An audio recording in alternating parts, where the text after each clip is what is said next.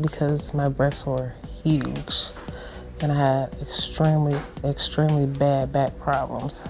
Every time when I go to bed, I have a special animal, a tiger. That's my medicine. And I put it in the bag every time that I go to sleep.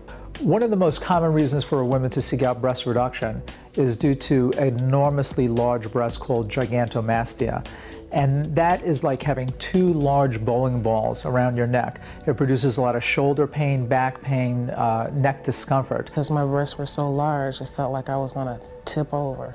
And then I decided to come to Dr. Gray, and then I made it, and I'm happy. And one of the best ways that we have to do this is scarless breast reduction. Using external ultrasonic lipo, we're able to two puncture holes underneath the breast, one in the armpit, we're able to reduce the volume and size of the breast. And by doing this, this takes the weight off the back, and it does this without scarring, and it doesn't interfere with the function of the breast to produce milk, breastfeeding, and sensation.